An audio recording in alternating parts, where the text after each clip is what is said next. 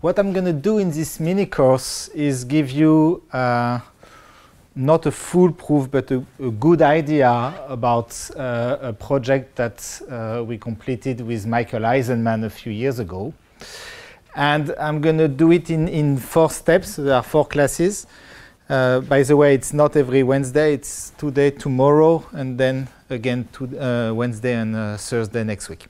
So during this first class, I'm going to tell you, it's going to be an introduction, basically. I'm going to try to motivate the problem from 2 sides, to try to show you 2 sides of the story, and to try to end up with actually a statement at the end of the 2 hours. So it's going to be pretty introductory. During the second class, I'm going to tell you about a tool that is going to be really super important for the whole proof, the whole argument. And it's going to take us some time. So it's going to take us, I guess, a full lecture to actually explain what this tool is. It's called the random current representation. And I will give you a few of the basic properties of it and how you can use it. We will practice like that. Third lecture, so next Wednesday, there we will start really to try to prove the theorem. I will just do it under an assumption, a kind of regularity assumption of what we call the spin-spin correlations, because things are way cleaner when you make this assumption, and in fact you expect very strongly that this is the standard behavior for your model. So under this assumption, we will get the result completely. And depending on time, because usually you plan something and you go 3 times slower, so depending on time, I will tell you a little bit how you can prove this assumption in dimension 4. I mean, in dimension 5 and more. And in dimension 4, I will explain to you how you can go around the fact that you don't know this assumption, or maybe try to give you hints on how we could prove the assumption, but as for today, we don't know how to prove it. Okay, so we start with the beginning. So in kind of introduction / motivation. And I should start by saying that the result I'm going to discuss, by the way, if you have questions, please ask. I mean, it's not because it's recorded that everybody will know that you had a question. Well, actually, everybody will know, but it's not a problem. Yeah, so this, the project, the result I'm going to describe, it's actually related to 2 kind of distinct ways of looking at statistical physics and mathematical physics. So it's dealing with, or it's useful from the point of view of constructive Euclidean field theory, and I will in a minute tell you what this is. It looks like a big word, and maybe it is, but I will try to tell you what I mean by that. And in some sense, the theorem I will prove is a no-go theorem from the point of view of this constructive Euclidean field theory program. So it's a negative result. So if it was only for that, it would maybe be a little bit disappointing, but actually the result is also interesting from the point of view of statistical physics. So really the study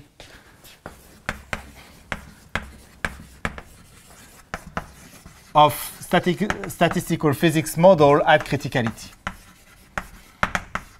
So today I want to kind of tell you a little bit about these 2 sides, and at the end to tell you what the result is. That's really the goal from today. And we are going to start with this thing, with the constructive quantum field theory aspect of the result. So first thing, so a motivation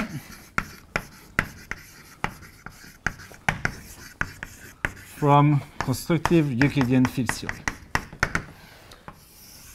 So the goal of Euclidean field theory, or one of the goals, is actually not to construct Euclidean fields, but to construct quantum field theories. So you know that, I mean, physicists in their everyday life, they like to deal with quantum fields. It's a very, very powerful tool, but it's also a very ill-defined tool from the point of view of mathematics. It's not easy to make sense of what we mean by a quantum field series. But in the second half of the 20th century, Osterwalder and Schrader proved that, in some sense, if you want to construct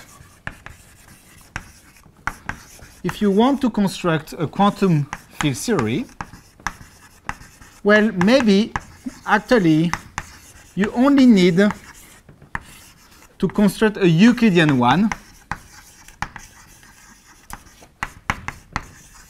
meaning you want to construct a random distribution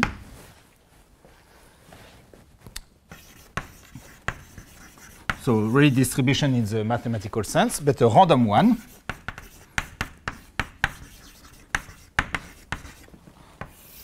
satisfying certain regularity assumption.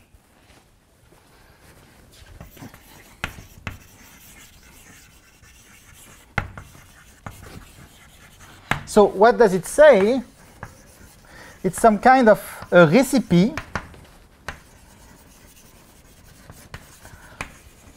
to turn, I mean, I give you a probability measure on distributions, so a way to pick a random distribution.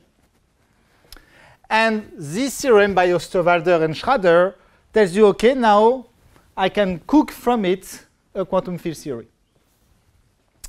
It's using what we call Wick rotation, and you can really think of something like you are trying to construct something on the line, a function on the line, and you extend it in the complex plane to the purely imaginary line, for instance. It's kind of a little bit how the thing is working.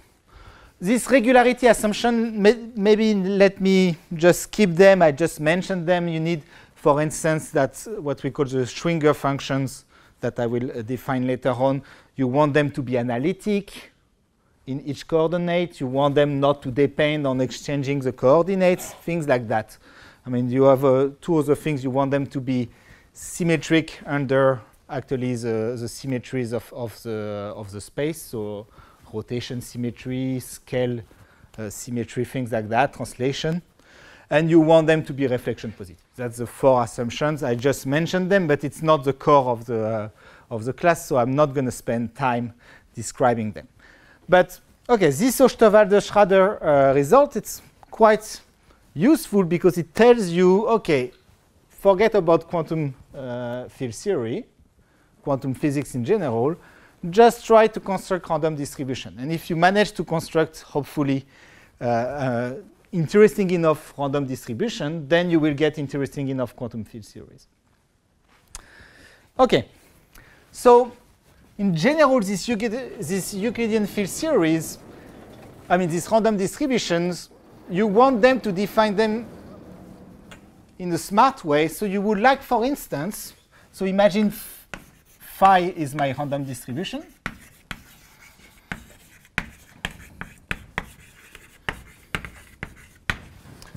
And you want that when you apply a function to this random distribution, I will tell you which type of functions you want to apply. You would like morally, so when I take the average, this is the average. Okay.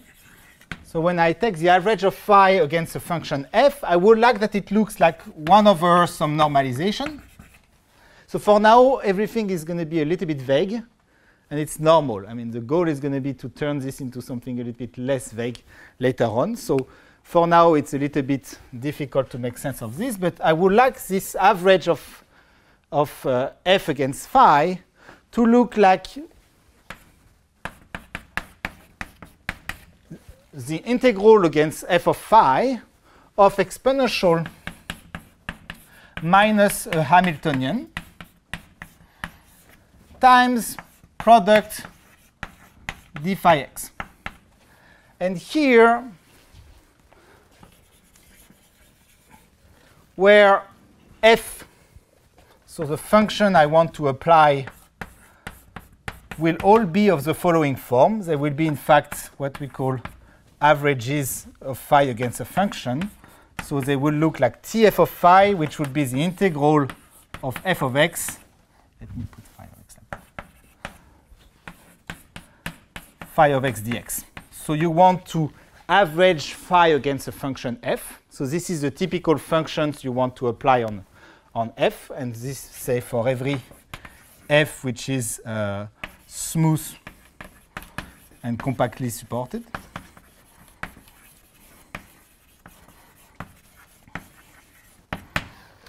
So that tells you what f is here.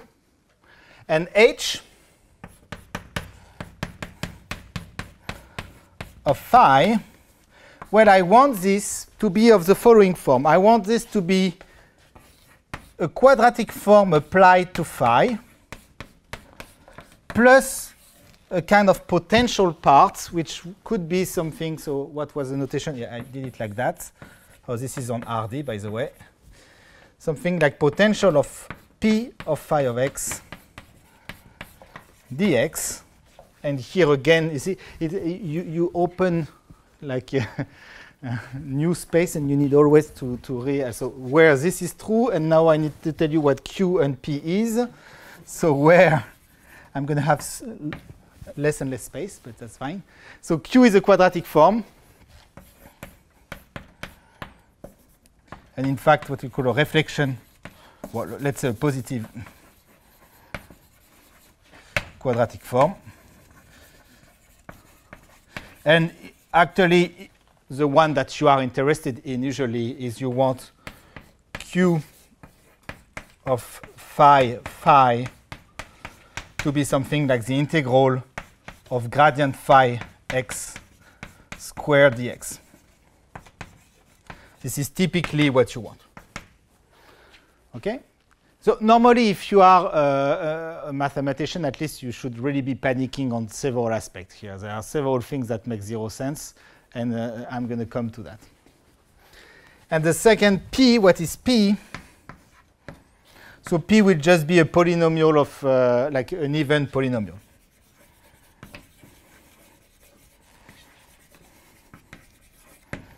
Okay, at least this we don't have to open a new drawer there. Okay. Yes? F is a product of here, or F, sorry? the large F here. The large f is a function I'm applying on phi, and I want it to be of this form, always an integral of phi against some function f, so which is smooth and compactly supported. Yeah, sorry? It's linear, In this case, it's linear, yes. Yeah. Actually, you are right. Then what you could also do, okay, so that's a good point. That's maybe level 0. And what you could then do is also take, for instance, this type of observables. Like just like that, it will allow you to get correlations between and P contains also quadratic terms, maybe.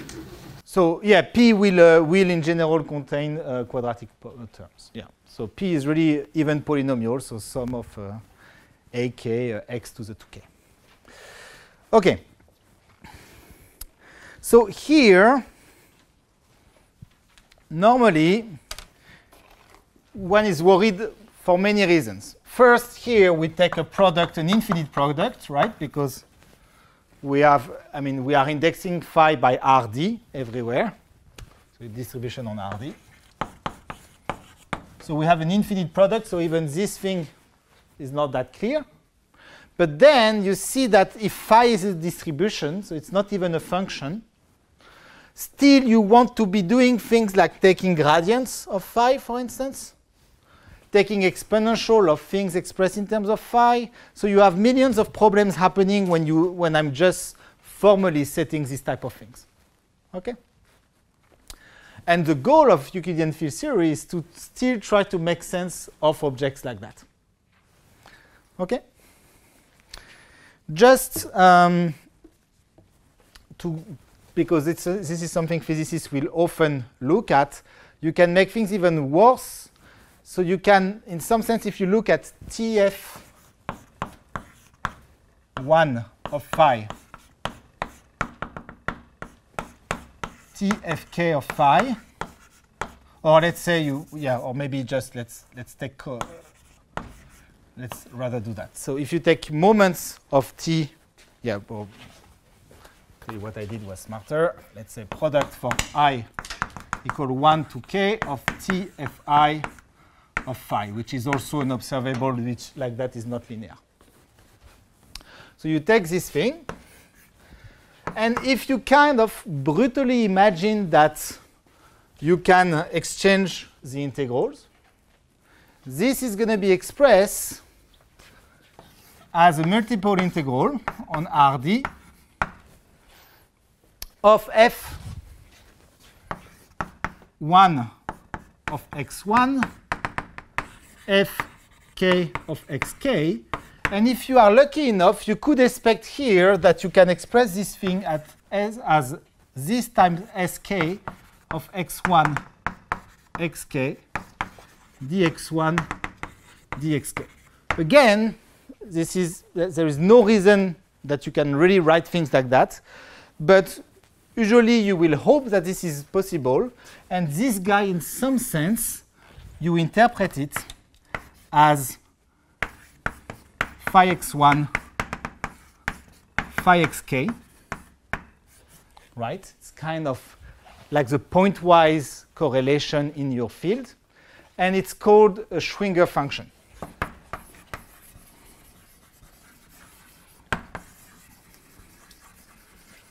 Again, why this exists in general when you take Q or P in a, not to be too trivial, it's not clear. Okay, let's give examples. So the simplest example you can imagine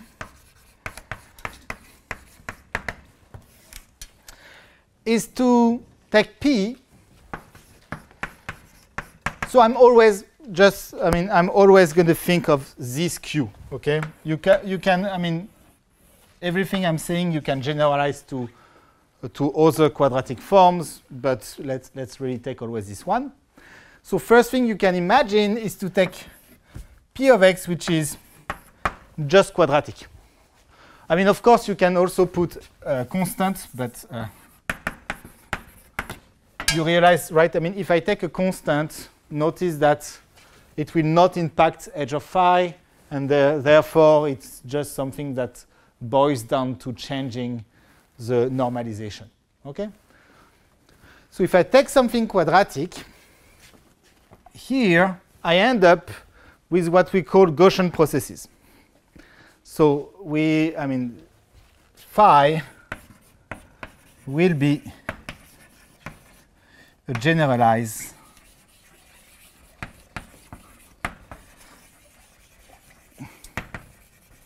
Gaussian process. And I will give you one example, which is a continuum GFF, when I will start to define things correctly. Okay? And the problem of Gaussian processes is that when you look at the Schwinger functions, and you look at S2n of x1, x2n, there is a very easy way to express it in terms of two-point functions. For a generalized Gaussian process, this thing is going to be the sum of a pi, which is a pairing of the x1, x2n, of product for I equal 1 to n of S2 of x pi 2i minus 1 x pi 2i.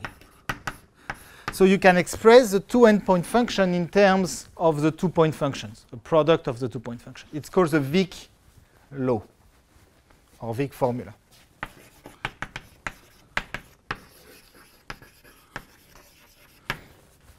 And this is problematic, or it's not problematic, it depends what you want to do, but in Euclidean field theory this is problematic because this Wick formula, when you put it in the Osterwalder-Schrader machinery, it spits on the other side a quantum field theory which is called trivial.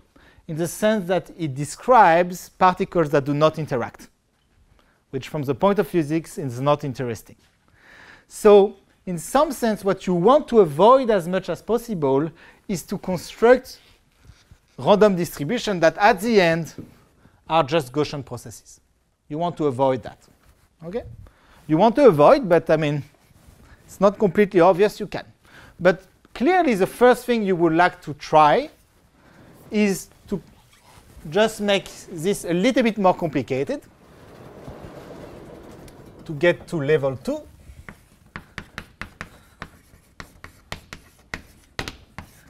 Meaning that you take P of x, which is a plus b x squared plus c x to the 4. Actually, let's put lambda, because that's a standard thing.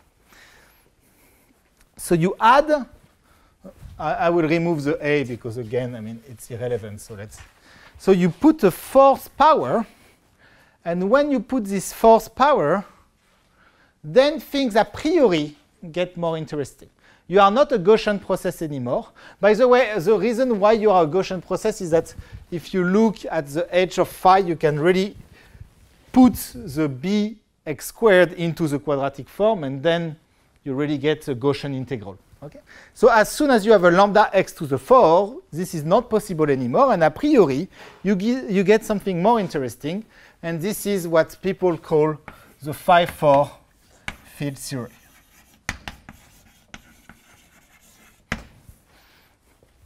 Okay. But notice that in both cases, right, even for example 1, the thing is not obviously defined. We still have this problem of this infinite product here. We still have the problem that we are looking at a distribution, but we are taking the integral of the gradient of this distribution squared. And even just everywhere, like when we do something like that, we need this to make sense, right? We are integrating on RD, so we need that this f of x, phi of x is integrable. So careful, and this is true even for example 1. So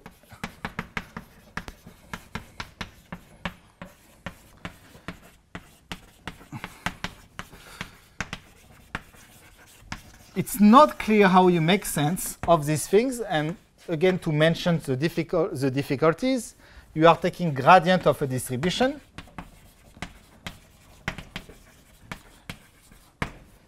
You are taking an infinite product of a Lebesgue measure, and this is not that nice. And more importantly, I mean, it's not clear that the integral are just integrable, I mean finite. Okay? So you need to do something.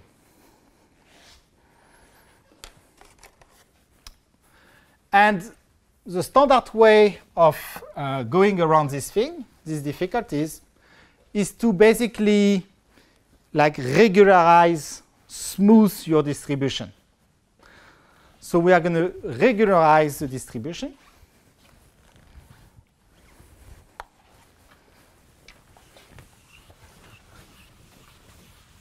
So to make sense of those,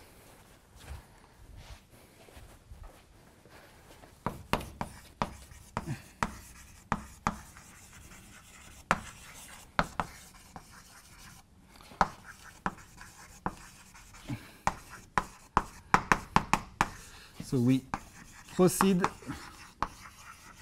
by regularization.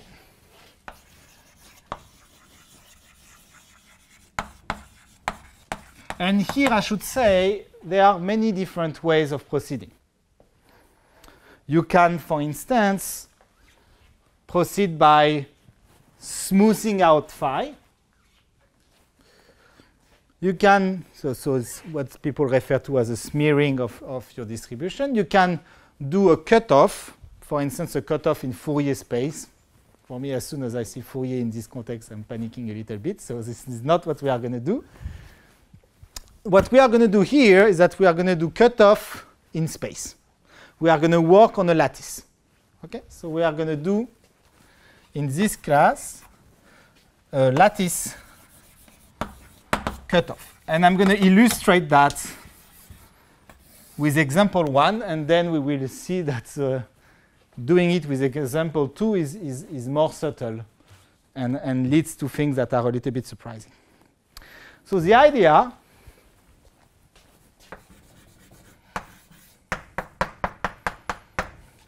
is that we are going to define phi on a lattice, on a finite piece of a lattice. So typically, this finite piece is going to be called lambda r a, which is going to be just the box minus r to the d intersected with a zd. So you look at a big box, imagine R is very big. A very big box, and you look at a very fine mesh size lattice on it. So this is huge, it's of size R, actually it's 2R there. And this is tiny, the mesh size of your lattice is A. And you think of this as providing two cutoff. You are going to define phi only on the vertices of this. So when you want, for instance, to take the gradient of phi, what you will do is that you will replace that by the difference between phi at two neighboring vertices. So A is kind of a cutoff that allows you to make sense of gradients, of infinitesimal fluctuations of the thing. R, on the contrary, is to guarantee that you do not work with like infinite integrals or things like that. There, it's going to be just a sum on finitely many vertices. Okay? So sometimes physicists is just to give you buzzwords. So A, they refer to it as the ultraviolet cutoff. So it allows to cut, to solve the problem of tiny fluctuation at small scales. And R will be the infrared cutoff. So it solves the large scale problems. Okay, so for now I didn't tell you much. I just told you I want to define phi x on a finite piece. So now let me tell you what I mean by this thing in this context.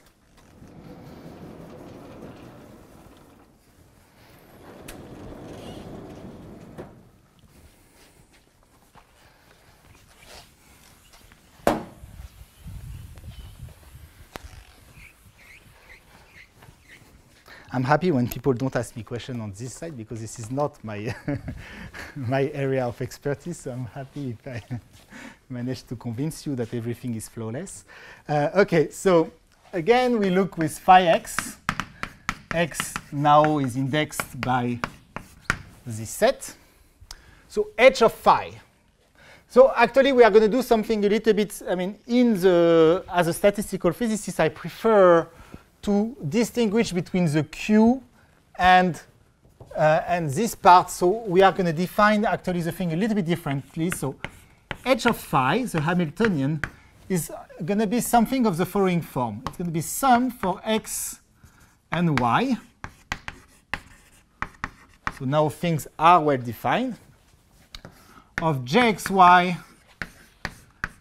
phi x phi y, and I put a minus. Okay, so this is again a quadratic form in the phi x. I don't put the phi x squared. You are going to see this. I'm going to put it in the second term. But this is really a discrete version of the quadratic form. So now what will be, how did I write this? What will be the average of f against phi? Notice I use this curly phi for the discrete. Okay, so it's going to be something that is indexed by the graph on which we look. And because it's going to be practical for me in the future, I'm also going to put a beta parameter. And it's going to be 1 over something I will define in a second, times the integral. But this time it's an integral that makes perfect sense because it's an integral on r to the lambda r of a of f of phi times exponential of minus beta edge of phi. So this is going to be what mimics our edge of phi upstairs. And now I'm going to have a product, this time a finite product. And here, I'm going to put a measure, rho, on phi. So rho is a measure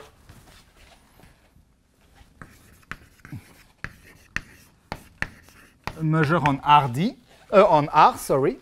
And the rho of phi typically, I want it, if I take one of this example, I want it to be, or actually, even in the generic way, I want it to be the integral, sorry, what am I doing?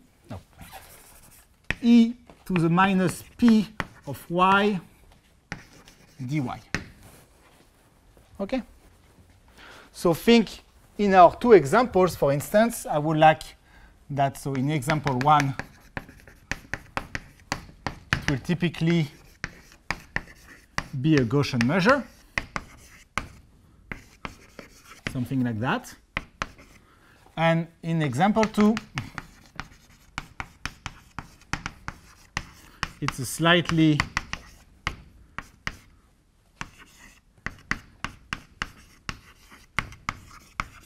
more weird thing. So here maybe I should have said, I don't know how I did put it. Maybe there are minuses in the wrong direction, but okay. Something like that. Okay? So you agree these are measures if lambda is positive. I mean, here if lambda is positive, or here if b is positive. These are finite measures. On R, I'm doing a product of finitely many of those. This makes perfect sense. Here, this is a quantity which is well defined. I take this exponential, and I integrate against f. That makes perfect sense. OK, so what's the game? Yeah. So what's the game? The game is that we want to be doing things in the continuum. We want to be making sense of those guys. So what do we need to do?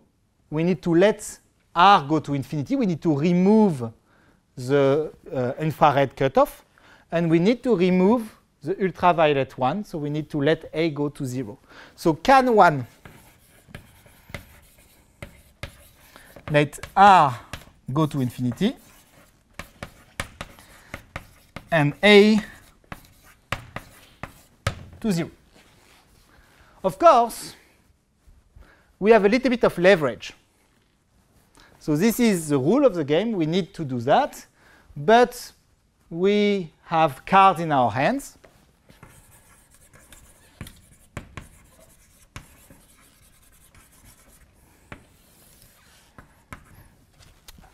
So what are the cards? Well, we are allowed to vary beta. And let's say if we are in one of these examples, we are allowed to vary lambda and b when we let A and R go to R go to infinity and A to 0. So beta, b, and lambda can vary. And I'm even going to add something, is that I could also scale phi. So I'm also allowed to rescale and maybe rescale phi by a factor epsilon. So the game, now if it's stated like that, is that I want to let A go to 0 and R go to infinity. And what I'm allowed to do is to move beta, b, and lambda in a sufficiently good way, and maybe to rescale phi also in a good way. And can I construct something non-trivial out of this? Can I construct a random distribution First, can I construct these generalized Gaussian processes? And second, can I do something more interesting with phi4? Okay? Okay.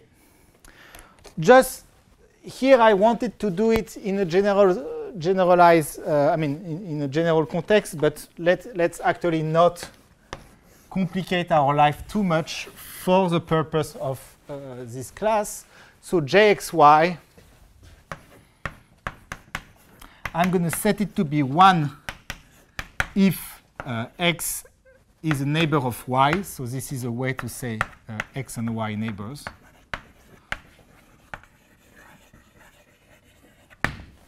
And 0 otherwise.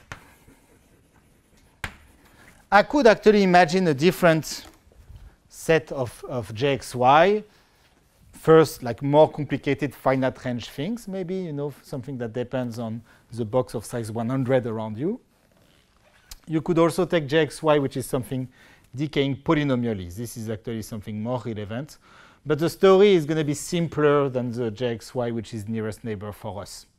In our story, the nearest neighbor case, this jxy equal 1 is actually the worst one. So we are going to stick with this one.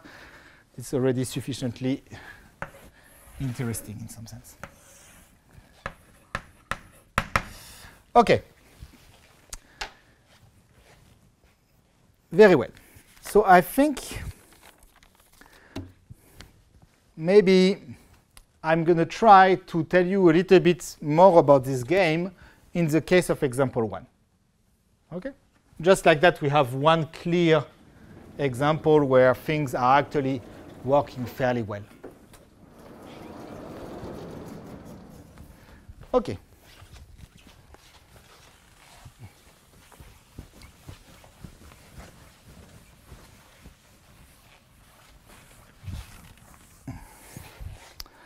So, back to example 1. So, game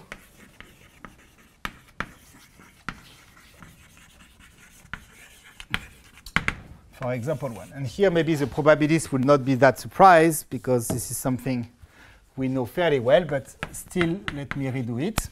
So in example 1, it's like lambda equals 0. The beta is actually not so important, so let me set it to be 1 over d. Actually, maybe I want 2d. There is 0 chance I'm going to get the constant right. But I mean, there is a way to get the constant right. It's just not through me. So there is just this parameter b. That is the interesting parameter. And for now, let's imagine I want to write it 1 plus m. It's just another way of writing b. OK. So I am on lambda Ra. And I'm going to define f of phi. Let me recall. Actually, let me recall the parameter a and r here. So this, if I look at the formula, it gives me 1 over z. Oh, by the way, I forgot to tell you what z was. So z is a normalization that guarantees that the average here gives you a probability measure. That the dual of this average is a probability measure. So what is it? It's just what you get here for f equal 1. Okay, so it's just the integral over r to the lambda Ra of exponential minus beta h times this. Just the normalization that you want to be taking. So here you have again the normalization. Again, this quantity.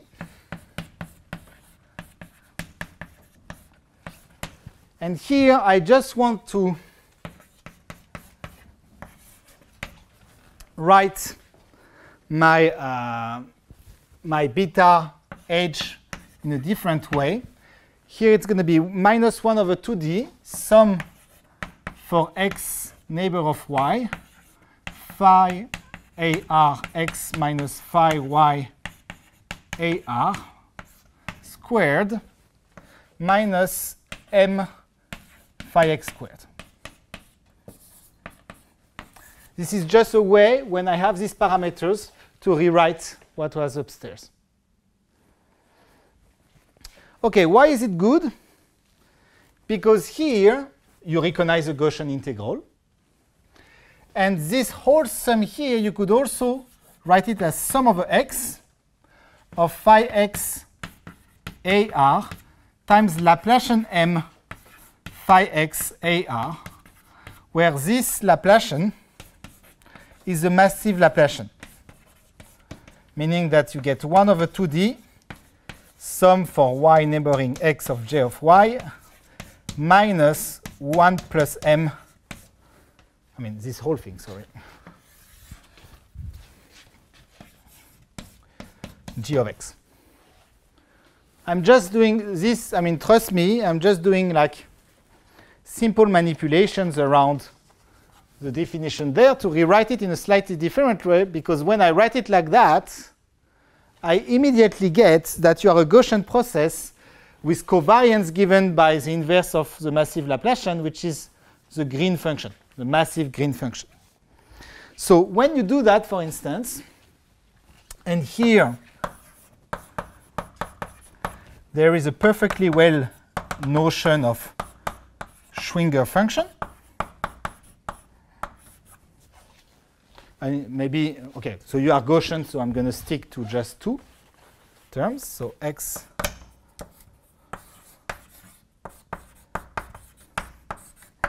so if I look at the correlation like that for this measure, by the way, this is still on like that. This thing, because of this Gaussian structure, is just a massive green function between x and y. And here I'm going to be, I'm going to tell you what this is. So the GM discrete is just the inverse of Laplacian m. So it's a function which, when I look at x dot, when I look at it as a function of the second coordinate, Laplacian m is 0 if y is not equal to x, and is minus 1 if y equal x. Again, I think that there is no chance I'm actually putting maybe 1. Let's put it 1. There are too many signs in math. Okay? So why did I write that? I mean, why write the thing like that? It's because this massive green function, even in the discrete, they are actually quite easy to study, and you can get the asymptotic behavior of those things. So first thing,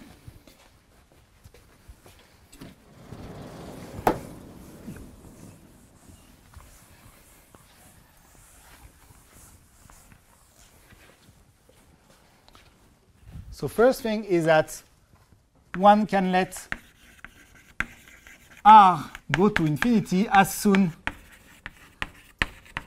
as D is larger than 2.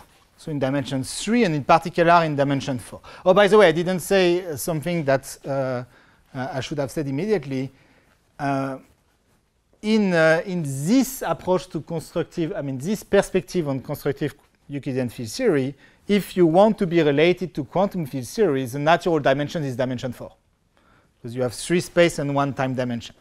So we are not going to bother about what happens in dimension 2, for instance, even 3, even if it's very interesting. We are going to always think of dimension 4. Okay?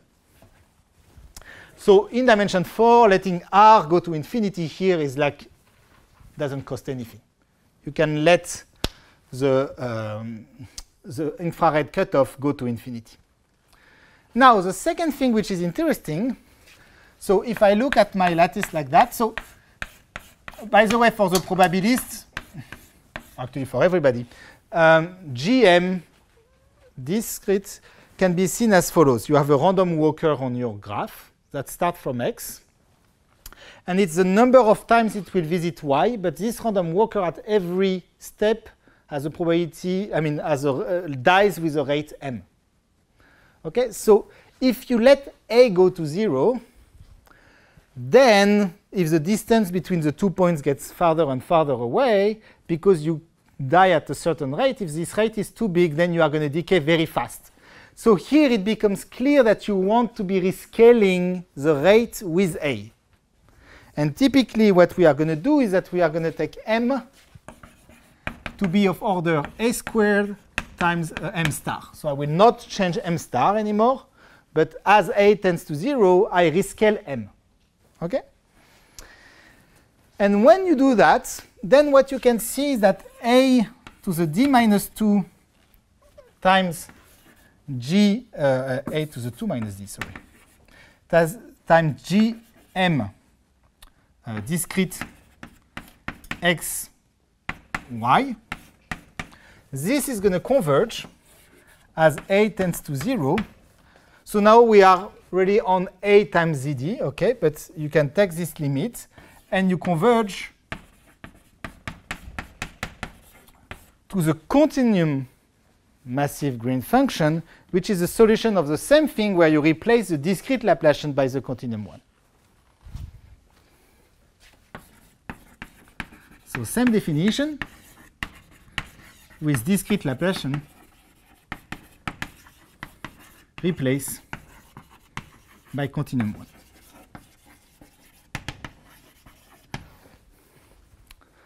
Okay. Very good. So if you do that, then you realize that you exactly did the game we wanted to play. You took the 2-point function, so it's a Schwinger version of it. You take the 2-point function, and if you rescale m and the field phi, then you end up with what you want. So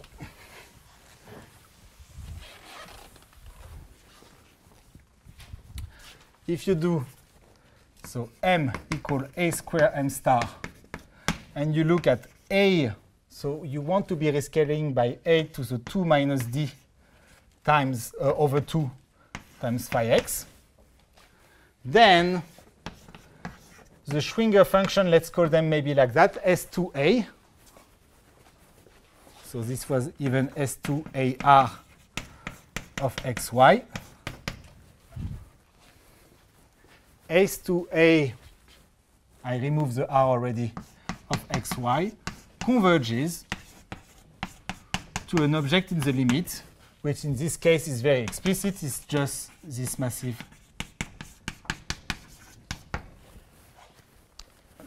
Green function. Okay.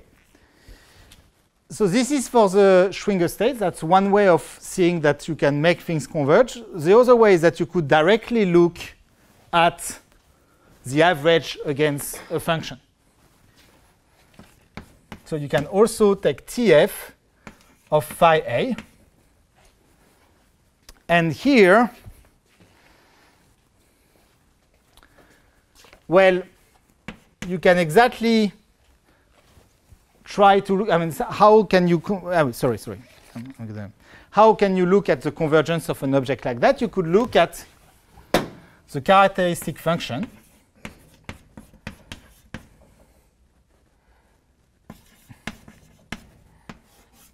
So I look at this average and I see whether that converges. This is a random variable. And a way to look how it converges in law is to look at the characteristic function of this random variable. And if you look at this thing in this context, so I'm going to do it completely. So this is sum from n equals 0 to infinity of z to the n factorial times tf phi a to the n. Okay? I just expanded. Here, if I remember the formula in terms of Schwinger functions and the Wick formula, it's very easy to see that this is going to give you, in fact, Tf of phi a squared to the n times the number of ways you can pair two endpoints, meaning 2n factorial, 2n factorial over 2 to the n factorial. Okay?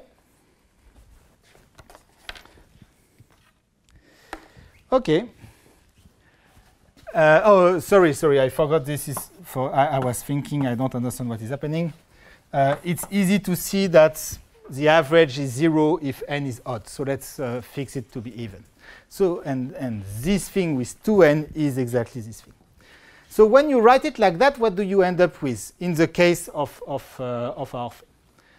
Well, you end up here, the 2n factorial simplifies with the 2n factorial here. So you end up with e to the z squared over 2 times tf of phi a squared,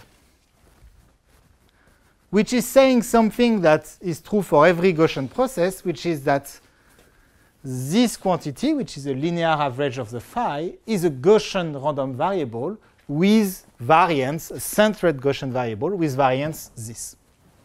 Okay? But this here get nicely written in terms of the Schwinger functions.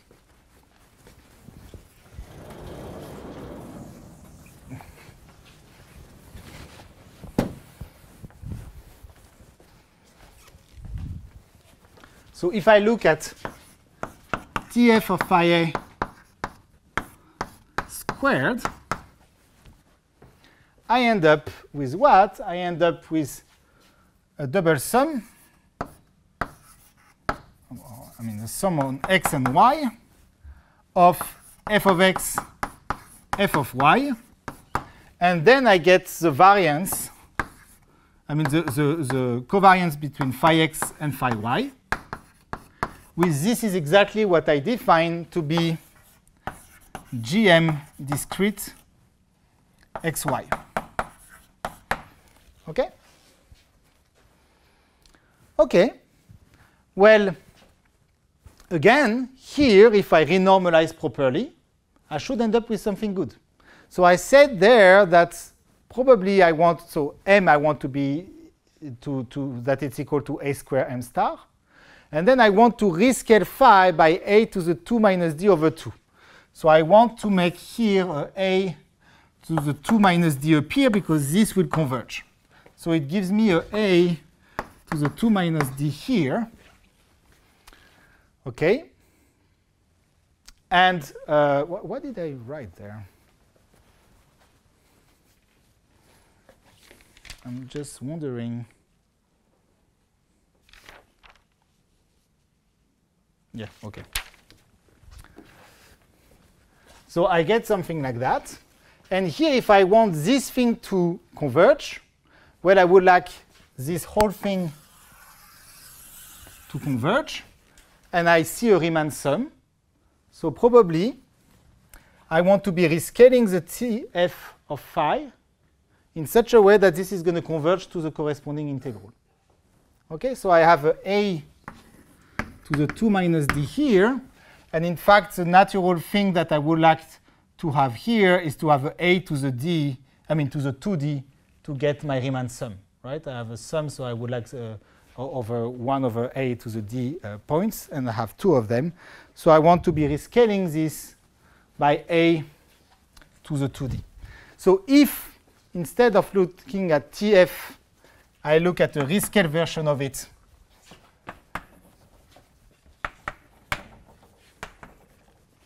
where did I define Tf here? I never defined Tf. I defined it only in the continuum, so maybe I define it still once in the discrete. So this is the sum over x of f of x phi xa. But now I'm going to rescale it in order that the variance converges. And here, normally, if I didn't screw things up, which probably I did, I should rescale by a to the d plus 2 over 2. Because if I do that, here it will boil down. So if I put an a, it will boil down to putting an a to the d plus 2 over 2. And here, a to the 2 minus d, sorry, here it's d minus 2. So when I look at this without the 2, because I'm looking at the square, so a to the d plus 2, a to the d minus 2, I get a to the 2d. And this indeed converges as a tends to 0 to the double integral of f of x f of y times gm continuous xy dx dy. So you see, if I look at this average of f, so here I screw up things because this is the right scaling. So probably I did something wrong there. But the important go-home message is that if I rescale like that, which corresponds to rescaling phi x by a to the d plus 2 over 2, then I get a normal random variable of variance this thing, but this variance converges in the limit to a well-defined variance, which would be this thing. Okay? And well, it happens to be that there is indeed a Gaussian, generalized Gaussian process with this variance. It's called the massive Gaussian field. So this is actually a construction of it. So you call the generalized Gaussian process. I think I understand now where I lost this. Here I lost the plus one. I probably lost it from the fact that we have to go from a sum to an integral also in the h. And this is where I lost it. But I hope that it was clear when you look at it with TFA that you need to rescale like that. So you call the generalized Gaussian process that you obtain like that.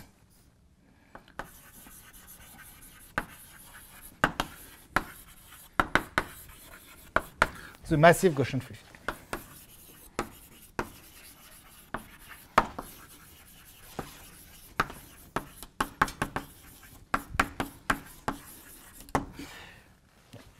Which you abbreviate Gaussian free field by GFF. There are other ways of defining the GFF, more direct ways, directly working on a Hilbert space in a proper fashion. But this is one of the intuitive ways, which is to do the cutoff and to end up with a limiting process. Okay? So the go-home message on this part was that at least when you are in example 1, so when you are Gaussian, when P is quadratic, sorry, you have a way to rescale properly the phi and the m in order to have that the quantities converge and you obtain a limiting process. Okay? Well, the question here is, can you do the same when P is not quadratic? And in particular, when it has a quadratic. Yeah? And I question the convergence of Sxy, it's defined in this way, in the way that the exponentials, or it's like... sorry, I'm not sure I understand the question. You mean for S2? Yeah, it's pointwise convergence there. We are lucky enough that it converges. It's not at all clear that it should exist. So S2 has no reason to exist. That's why I wanted to do this other approach, which is to look directly at the smeared averages, because that is the general thing you want to be considering. Because there you need to be, when you speak of the convergence of a field to another, I mean, of a random distribution to another one, you need to mean something. And one thing that you can mean is that the smear averages as random variable converge for every f, which is smooth compact spot. So the value of S of xy a in x and y is S of the nearest x? Yeah, exactly. You can make sense of that. But again, it's, yeah, that is from the point, I mean, it's kind of even an anomaly in some sense that you can make sense of the pointwise estimates, right? I mean, a priori, you are looking at a random distribution, so you really want to be smoothing things out. Yeah. And probably I should not have done that because there, I mean, I think you agree with me that there, the proper rescaling for phi is less clear, so I screw up things there. I should have done directly with the smear averages. Okay, it has been an hour already that you are my victims. Yeah? If you have a mass, why can you not take part infinity for d equals 2? You could, yeah. By the way, that makes me think that indeed, here it's m star.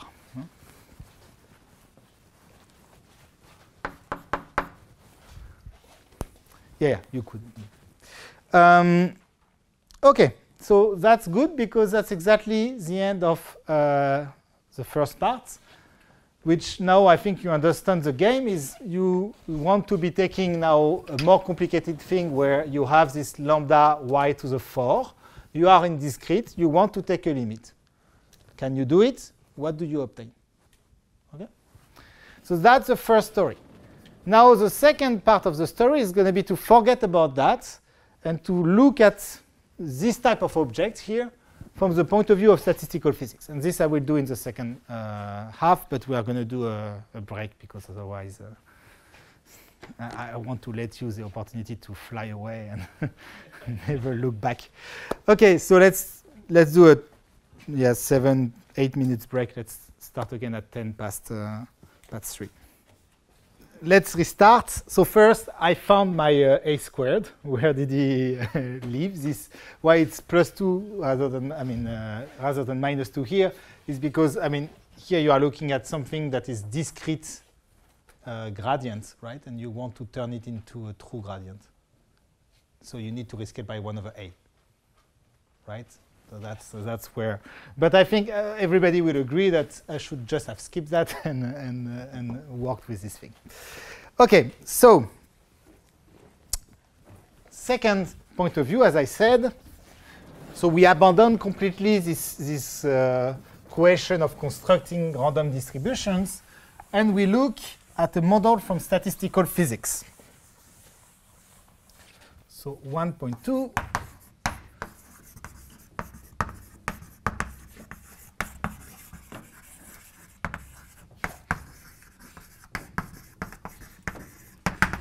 Statistical physics perspective. And there, I'm going to bluntly start with a completely a priori different model. And maybe one of the most famous models of statistical physics, it's called the Ising model. So what's the Ising model? So you take a graph, G, OK? A priori, you take any graph, but really think of a finite piece of the square of ZD or a finite piece of A times ZD. Typically, you can think of exactly the set I described before. OK? And you define the following. So it's again, you want to define the average. So now phi, so a configuration in the Ising model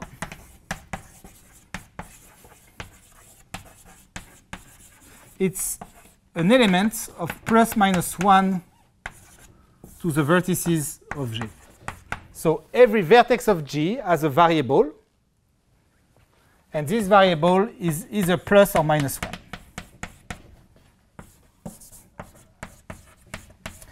This variable has interpretation of what we call a spin.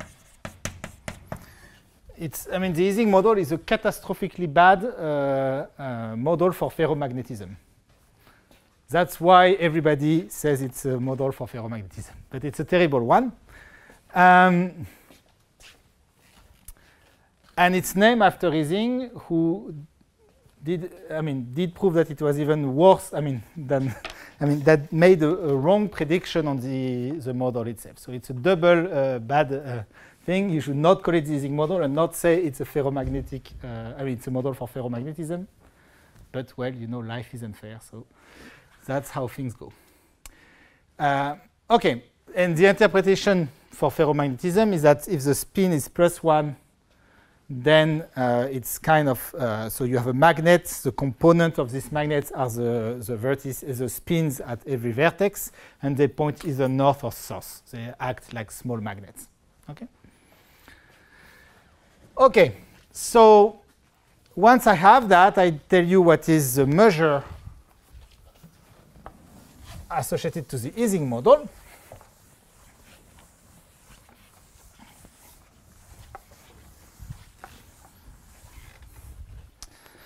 So the average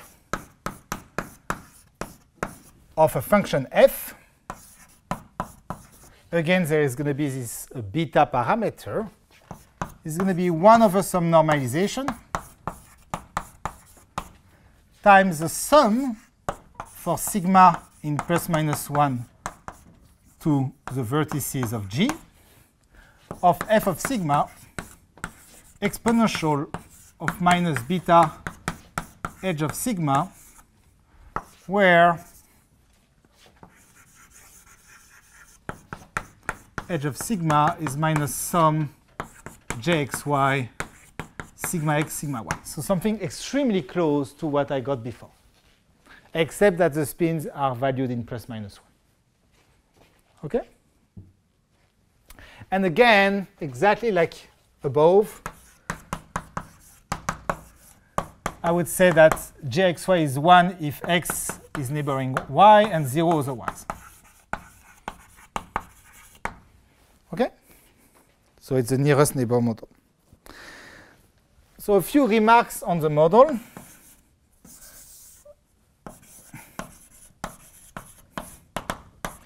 First remark, I already mentioned it. It's a bad model for ferromagnetism.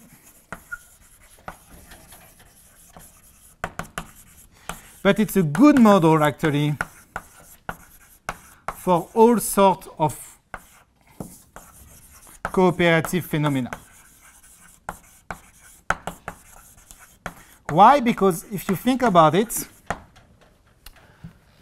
age is going to be smaller if there is more spins, neighboring spins at a line. And therefore, the probability or the weight of sigma is going to be larger the smaller disagreements you have. So it's really something that is favoring agreement, and this is why it's a good thing for cooperative phenomena. In particular, it's good for binary alloys, for modeling this type of alloys. It's not that bad for ferromagnetism if, in some sense, you assume that the small constituents in your magnet are really only pointing in two directions. That's what is really, really wrong. Normally, it's not the case, and you need to explain how a magnet behaves through quantum physics and not just something semi-classical like the Ising model. So that's why it's not such a good model for ferromagnetism. And there is a much better model, which is called the Heisenberg quantum model, which replaced very early on the Ising model for ferromagnetism. But it's a very useful model, one of the most famous models of statistical physics. It was introduced by Peirce in 1920. As I said, it was not introduced by Ising. And Ising studied it in his PhD in 1925. And it's one of the most important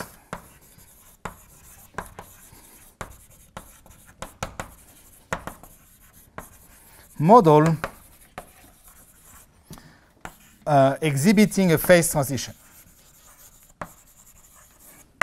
And that's what I want to be telling you about.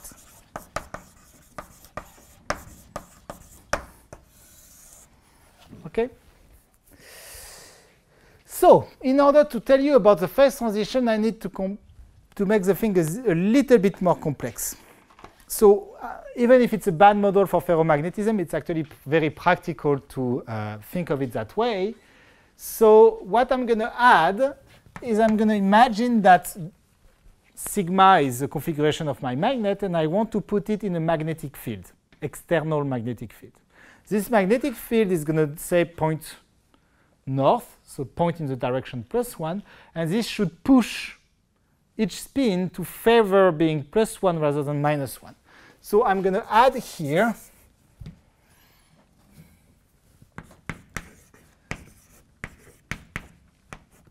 a term of the following kind. Okay? So I end up with a function which now, an Ising model that depends on beta and on h.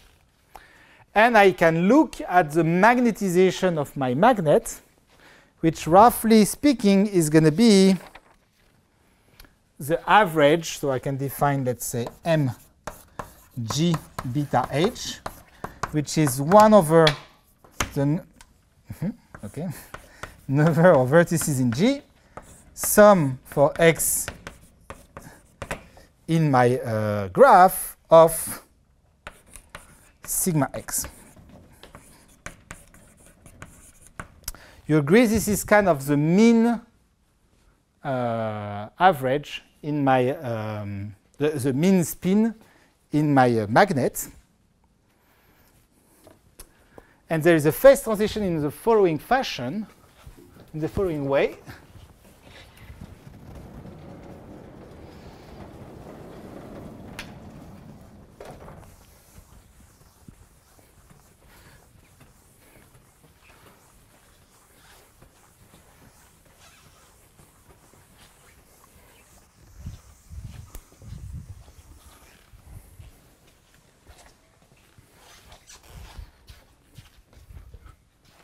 So, yeah.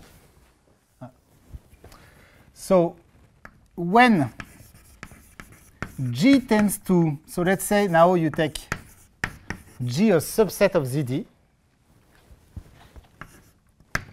is is tending to ZD. So if you take a second of graph that is tending to ZD, in fact you can prove that this quantity converges to something. So you take larger and larger graph, the mean spin is actually converging to something. This we will actually prove even that this is true, because we will prove that as G is, so if you take G to be, say, a box, a big box, this thing is in fact almost increasing. So it increases to a certain value. Okay, that's the first thing. And then what you can do, so this is step 1. So this is kind of telling you that you can define the magnetization of an infinite volume magnet.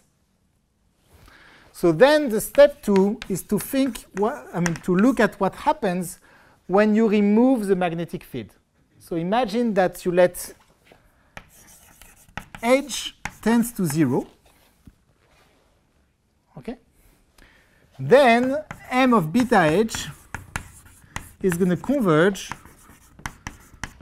to a quantity which is going to depend only on beta. It's called the spontaneous magnetization. So this is the magnetization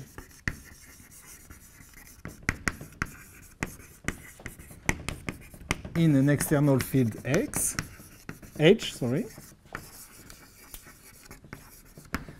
And this is the spontaneous magnetization. And the phase transition is the following.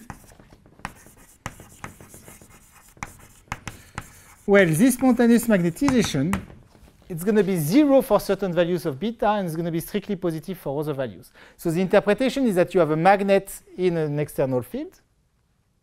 You remove the field, and the question is, does it keep a spontaneous magnetization or does it lose it? Okay.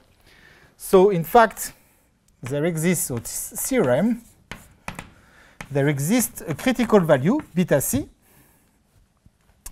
And so if d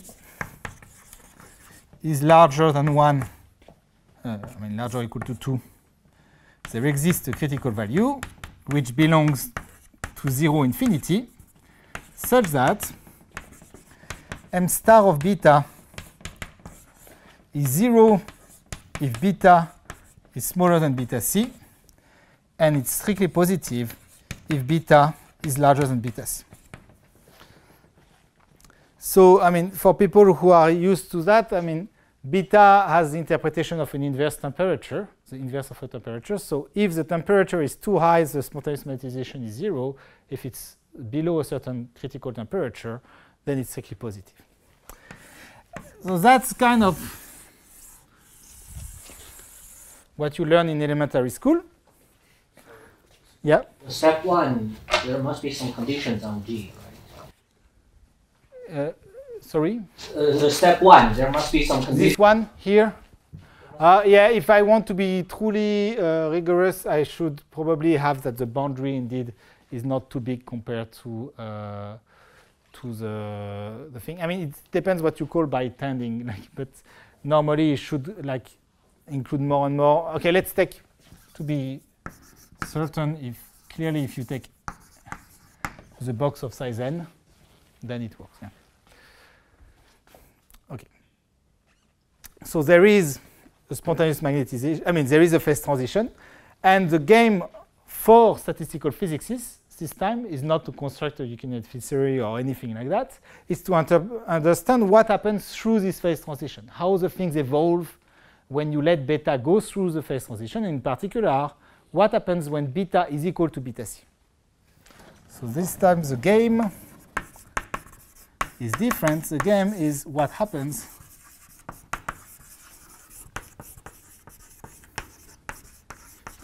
when beta is equal to beta c. Okay. And we are lucky enough that for the Ising model,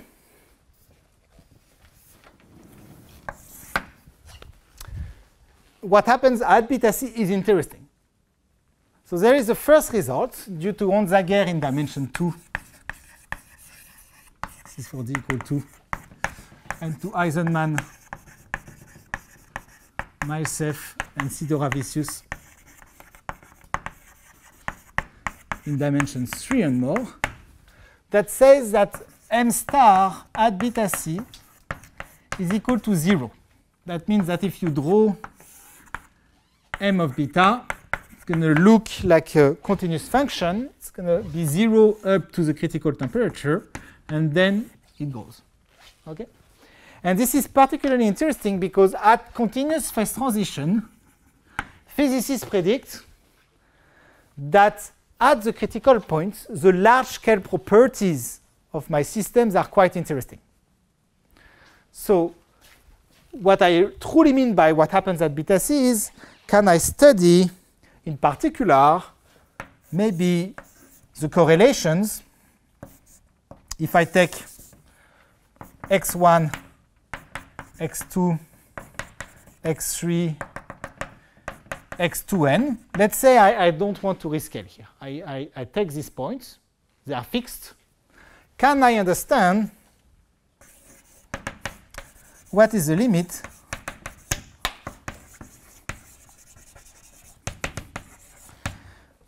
when I look at larger and larger points that are roughly positioned with respect to each other according to this thing? So what happens when I look at sigma Lx1, sigma Lx2n, as L tends to infinity, and that I look at the critical point? That's typically the type of question that a statistical physicist would like to understand. How the correlation evolves when I look at larger and larger scales. Okay. This is important because that helps. I mean, of course, this is something that sometimes people overlook a little bit, is that, as a statistical physicist, you want to explain something that is relevant to physics. But for phase transitions that are continuous, you will never manage in physics to tune an experiment that it's exactly at the critical point. At least for this type of systems, it's impossible. So you want to understand, in fact, what happens near the critical point. It's really what you want to be understanding. But there is a miracle of statistical physics that what happened near the critical point is deeply related to what happened exactly at the critical point, and that's why physicists, theoretical physicists, and mathematicians study exactly what happened at the critical point. So in particular, for instance, you have what we call scaling relations that enables to compute critical exponents of your system in terms of critical exponent at the critical point. And in particular, how these things behave when L goes to infinity. Okay, so that was the second perspective. It's shorter, but don't worry, we are going to embrace this one, so we are going to only talk about this later. But I wanted to motivate that the question is a priori a little bit different. But clearly there is a link between the two I think you will agree that it's a pretty direct link, and I want to illustrate it here. So, link between the two approaches.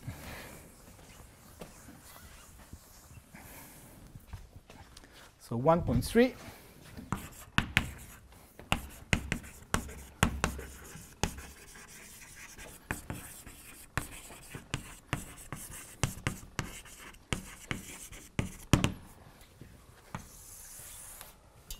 Okay. First, so there are different components. So first link is link between the models.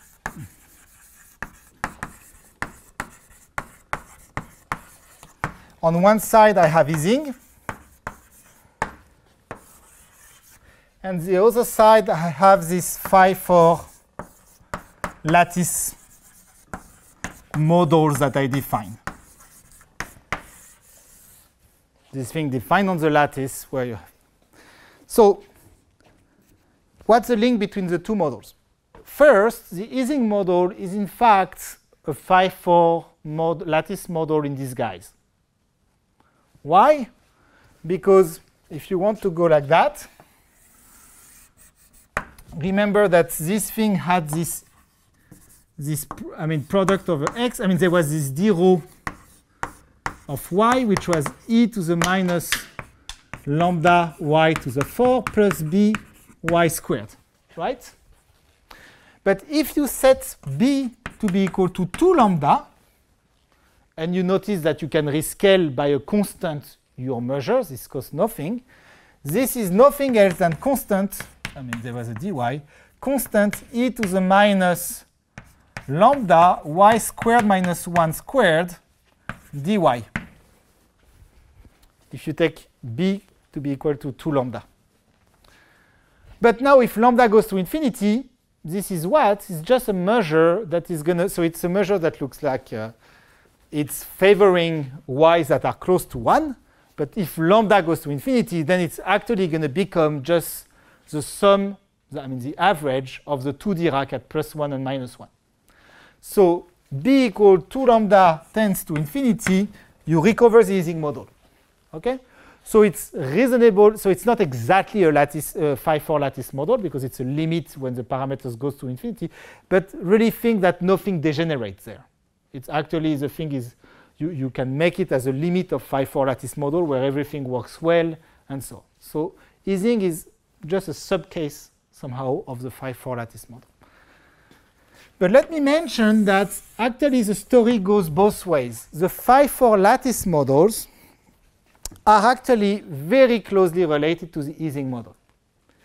In fact, the phi-4 lattice models, they belong to what we call the Griffith-Simon class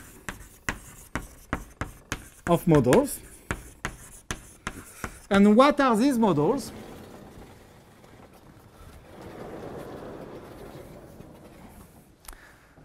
They are models for which edge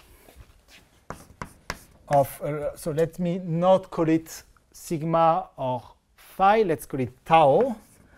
Edge of tau is minus sum of jxy, tau x, tau y. So this, both models satisfy this, Ising and phi-4. But the important property of the Griffith-Simon class is that d rho, the measure that is attached to each vertex, should have a special structure. Let me try not to screw it up this time. Is that this should be written as a sum for sigma bar belonging to plus minus 1 to the n. So n can be whatever thing.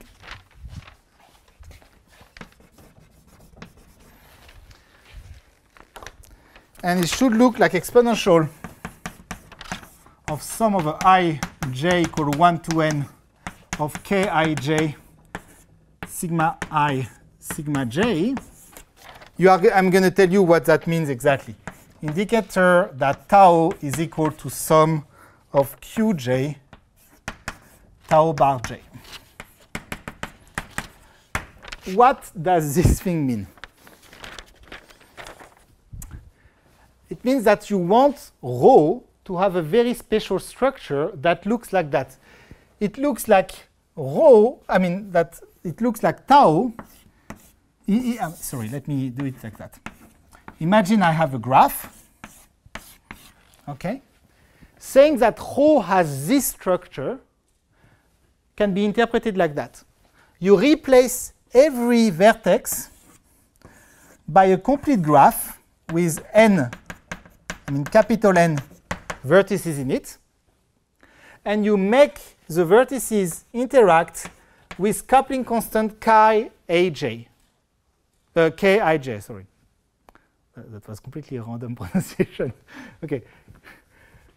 I'm not going to redo it because I'm going to fail it the second time. Kij.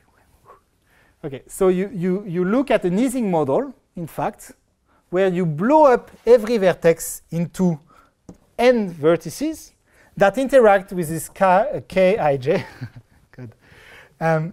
And what you look is that you think that the model you are looking at is actually the model where you forget about the spin of each one of the capital N vertices. You just take this average. For each vertex, you take an average of these guys. Okay? So there is a special case, which is capital N equal 1, where you recover the Ising model. Every vertex is just blow up to one vertex, and tau is sigma x. But now you can imagine that you blow up each vertex to two vertices, and you take the average of the two, for instance.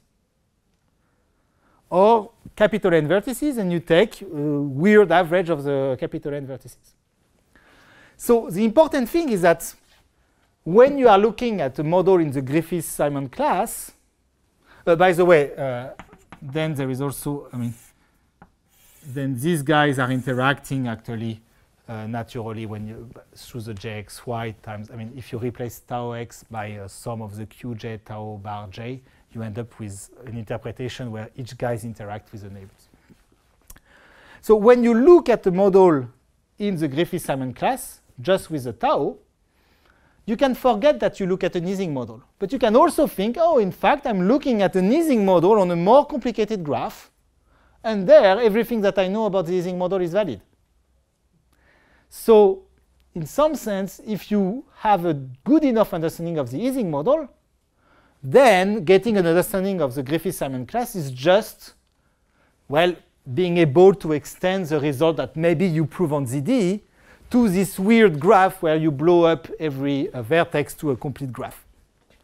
And in fact, if you are smart enough, not only you will manage to do it for this type of models, but also for models that are limits of that. So you could even take, so Griffith-Simon is not only these models, so, but also limits of those models, limits as n goes to infinity of those models.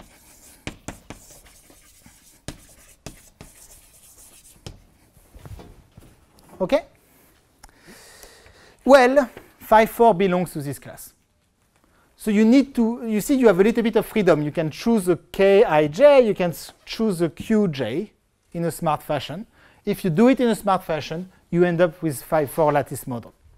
So from now on, I'm going to actually focus on Ising.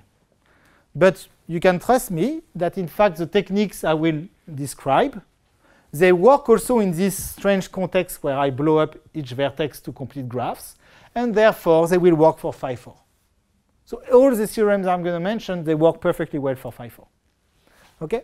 So in terms of models, the two perspectives are actually dealing with the same objects. That's the go-home, I mean the take-home message. Okay? Phi4 is in the limit. Yeah, it's a limit. It's you get it only in the limit. Yeah.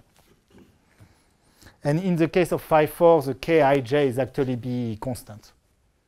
Always the same. So actually every vertex is behaving in the same way, and it's a property of Curie-Weiss that you get that the average of the variable is naturally going to have this phi to the 4 that appears in the law, which is exactly going to give you the phi4. And Q is also constant? Yeah. And Q is also? Yeah, Q will also be constant. So you need to tune them, the order of magnitude. You see, I mean, you want the Kij to be quite small, actually, to make a nice average.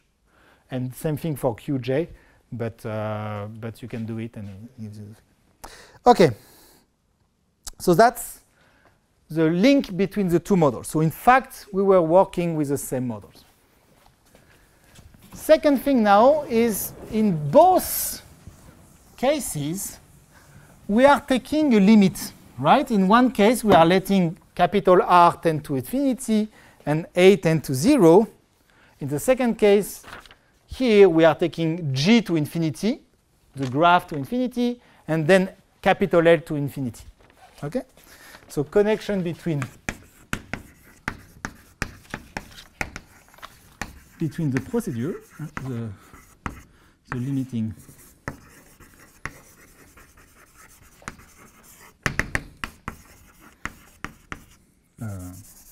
between the limits.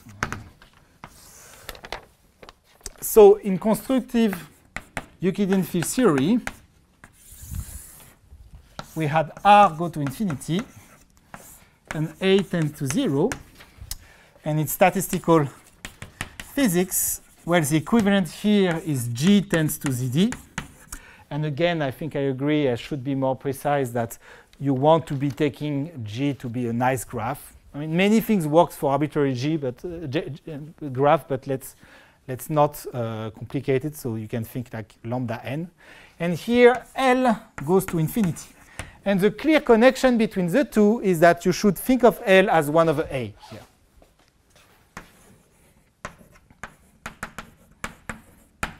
It's just that in the first process, you rescale the lattice by a factor A. But in fact, when you look at the rescaled lattice with the factor A and you look at x1, xn, they are typically at distance order over 1 over A of each other. Okay? So here, it's because you are looking at a rescaled lattice of mesh size A, and here you are looking at a standard lattice of mesh size 1, but at points that are at distance L of each other, and here at points that are at distance order 1 of each other. Okay? Okay, that's the second thing I wanted to mention.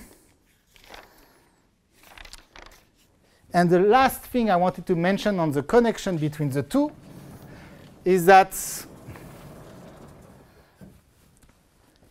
in Euclidean field theory, you had these three parameters, right? B, lambda, and beta.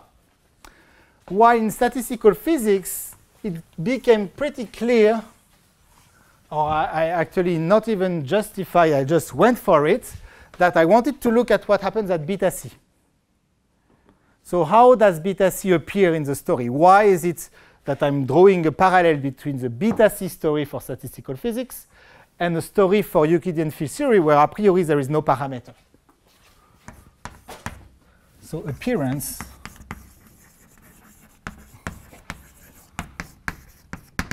of beta c.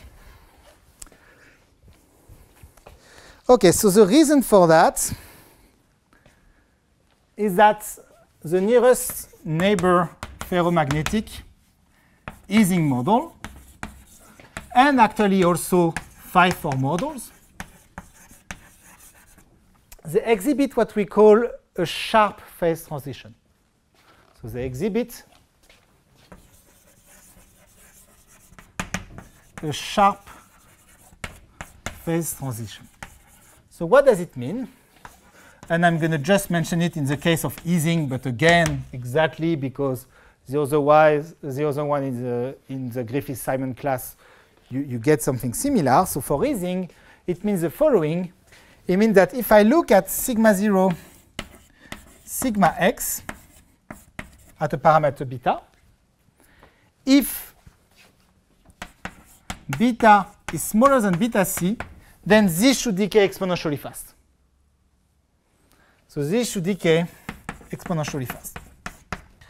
Minus x over psi of beta. Let's say if I take n times E1, it should behave like that, 1 plus little o of 1, in fact. So there is a rate of decay, and it decays exponentially fast. But now, if you think of the story of trying to get a limit, I was allowing you to rescale But I mean, if you want something non-trivial, you want that the things do not decay exponentially fast, but polynomially fast. As soon as it decays faster than polynomially fast, in fact, when you are going to go to the limit, for people who know what this is, you are going to get just white noise. So in order to get something non-trivial, so in order to get a limit, one wants to work with x smaller than psi of beta, basically. You don't want that, I mean, with n smaller than psi of beta. You want to look at a system that has a scale which is smaller than what we call the correlation length, this is psi of beta. But if beta is smaller than beta c, just this correlation length is finite, so you cannot rescale things. You cannot let L go to infinity, but also you cannot let A go to 0 without starting to exceed by a large amount the correlation length. So in order to have a limit, that means you need the correlation length to go to infinity, so you need beta to tend to beta c. So in fact, every reasonable limit that you will cook up in the constructive Euclidean field theory will necessarily require that you let the parameter beta go to the critical parameter of your system. Of course, you had these b's, these lambdas that you can change, but basically the beta will have to be close to the beta c of this parameter bn lambda. So that was what I wanted to say. And maybe I want still to tell you about the statement at the end of the first class. Otherwise, I think I will really have absolutely nobody tomorrow. And there is a camera, so I'm forced to give the second class. The total humiliation, like in front of. Okay, so the main result. Please come tomorrow, those who can.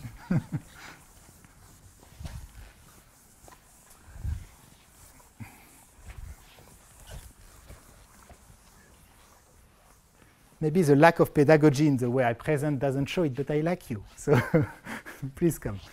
OK, so 1.4, main result.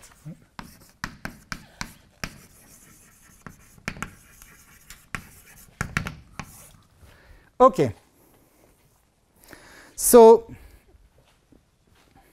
the result is going to be exactly dealing with what are the limits we can get for 5-4 lattice models. I'm just going to state it for Ising because I hope I convince you that 5-4 is not so different. And actually, I would start tomorrow by giving you a few remarks, and in particular telling you that the statement also holds for 5-4 models.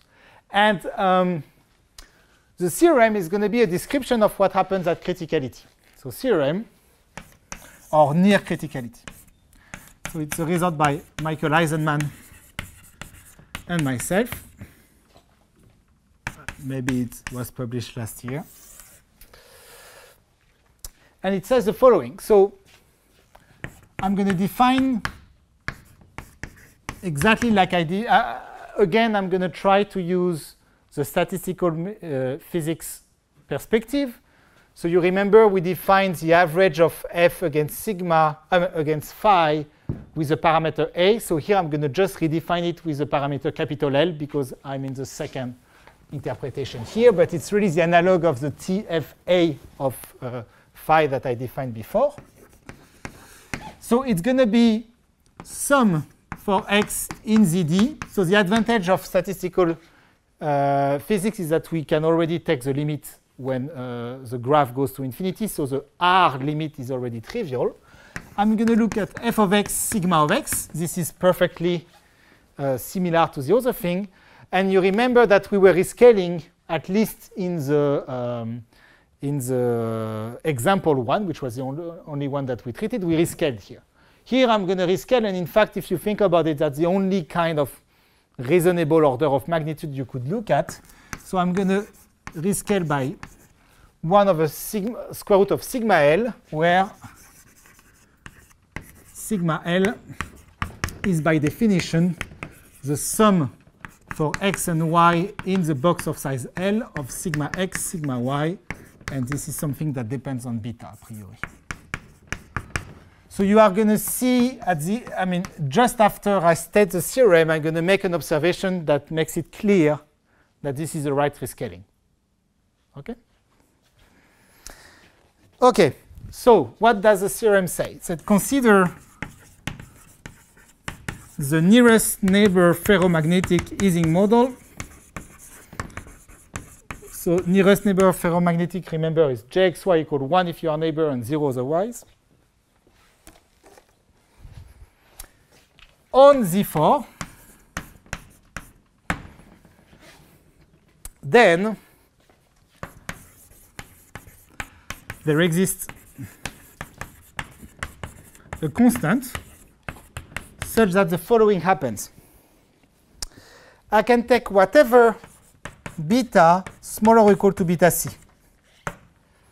I can take whatever L smaller than psi of beta. So psi of beta that I define here. By the way, here it's a definition, right? I'm telling you there is a psi of beta that satisfies this. It's unique. So I take L smaller than this, and I take F. So here I'm going to take continuous, compactly supported. I mean, of course, this includes the more interesting smooth compactly supported, which would be the natural class. But I mean, you don't even need this. So you take F continuous compactly supported. Then I claim the following. If I look at the characteristic function at beta of TFL of sigma. So I'm trying to see what this guy looks like. And the theorem is going to say it looks like a normal random variable. So what do I mean by that? I mean, well, if I divide it by e to the z squared over 2 times TFL sigma squared, which would be exactly what you would get if it was a normal variable, right? The characteristic function would be equal to this, because this is, of course, the variance of the variable. Well, it's not exactly a normal random variable, but I can measure how close it is to a normal random variable. And how close it is that there exists a constant that depends on f and is universal. I mean, that depends only on f, sorry. There is a z to the 4 because you notice that here, I should also say that I should say what z is. So for every z positive, I get this. And here, the important thing, and so because it's important, I'm going to put it in another color. I get log of L to the C. So what this theorem is truly saying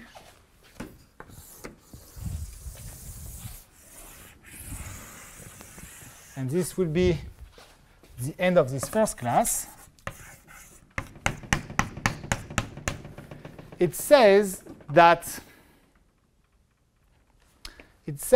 TFL of sigma is almost like a normal random variable centered of variance, well, the variance it should be, which is the second moment of your variable.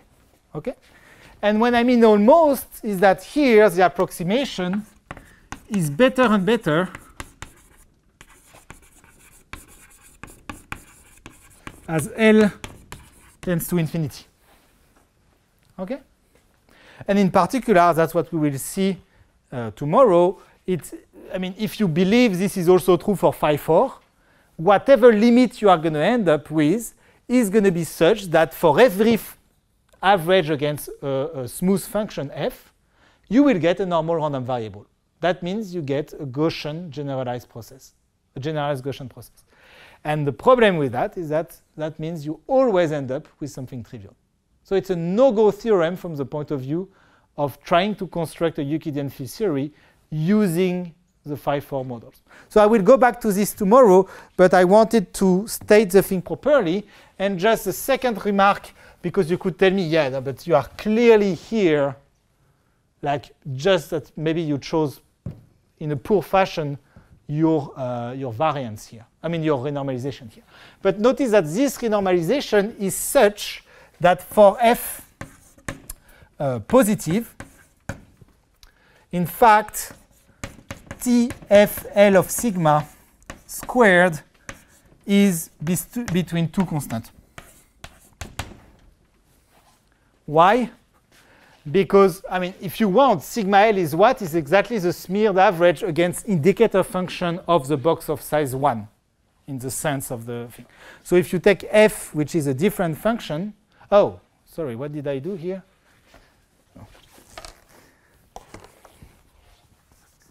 This, I mean, f doesn't change, right? So I need to f of Lx. If I want to be looking at things at scale L, I need to be looking, sorry, what am I doing? X over L. Right?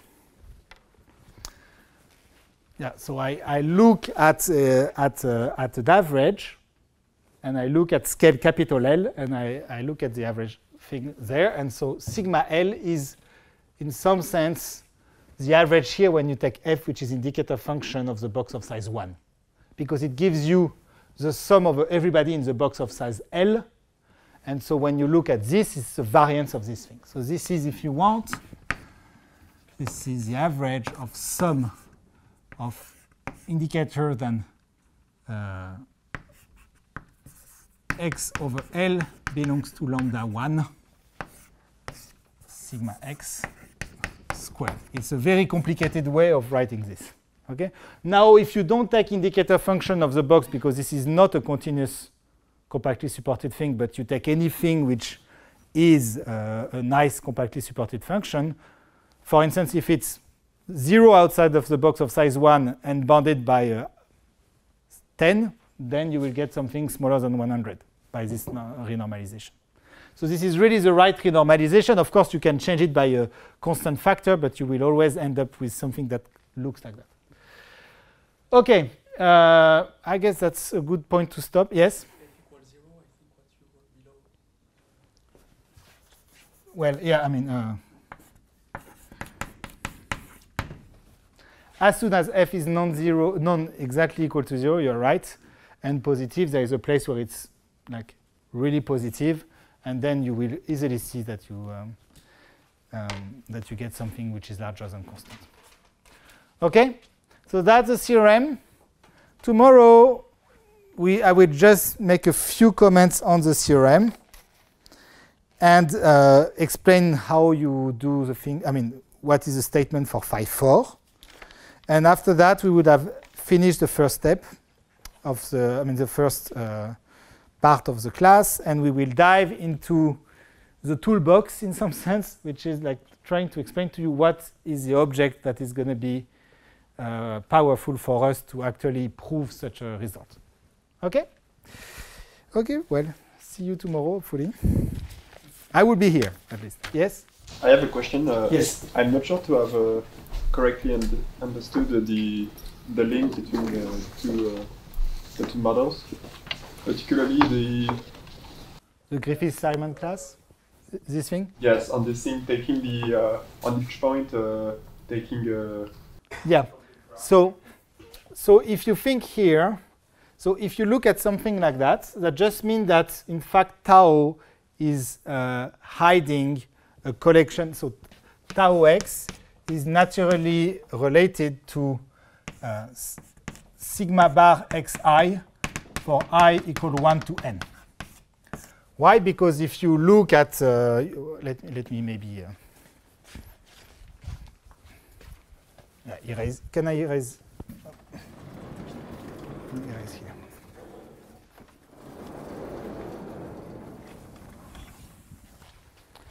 Okay. So imagine, so in one case, you have a sum of a tau of e to the minus h of tau times a product of d rho tau. Maybe I should write it like that, even though it's going to be a discrete thing in general. So here, if you write what it is, it's going to be something like a product of sums. And here it's e to the minus blah, blah. So all this thing here, in fact, is nothing else than exponential of minus sum over x in your graph, sum for I equal 1 to n, sum over xy, j equal 1 to n of qi qj sigma xi bar sigma yj bar. If you sum, if now you sum over sigmas that are in v of g, I mean plus minus 1 v of g times 1 n. This term is exactly the exponential of minus h of tau, because this thing is forcing tau to be equal to this sum over sigmas. This is sigma. And this term is just adding here that this was kind of telling you what are the interactions, and there is a jxy here. The interaction between different blobs, different groups. And then you have also the sum over x, this kind of internal interaction here, which is going to give you sum for ij equal 1 to n of kij sigma xi bar sigma xj bar. And here you just see that it's an Ising model on Vg times 1n with some weird coupling constants, which are between different guys here is going to be jxy, qi, qj. If you look at interaction between sigma xi and sigma yj. And internal guys are going to be coupling constant kij. Is it a little bit clearer? Okay, good. So I have a question. Yeah. So why do we need this L is smaller than this capital lines, and what if L is very large? So actually, you don't need, it's just that when L is very large, it's kind of trivial that you get. So if L is very large, the correlations in your system decays exponentially fast in constant over, in distance over psi of beta. So if you are way above psi of beta, then the correlations are extremely small. So basically, what is it telling you? It's telling you that there is no correlation in your system. So in the limit, you get white noise, meaning that every bit is completely behaving independently. Yeah. So you don't need, but you end up with something that is not. This is known since a long time. Let's put it that way. Just to be sure, in the statement we take already the infinite Ising model, or? Yeah, you take the infinite one. You could take a finite one. That will not change the answer. You could take the size of your thing. Here, the graph, you could take it, you size it with L, of course, because you need to. And if you size it with L, you will also end up with something where everything is Gaussian. And the constant C, the exponent of the logarithm is like, there exists an exponent? Yeah, there exists an exponent, and it's a small one. And C of f, here I just didn't want to put it, but it's something like norm of f to the power 4 times maybe the range. So f is compactly supported, so it must be 0 outside of a box of size small kappa, say. And you get something atrocious like the range to the power 12 or something like that, which is ridiculous. But you get something extremely explicit in f. There is no. Okay, well, see you tomorrow.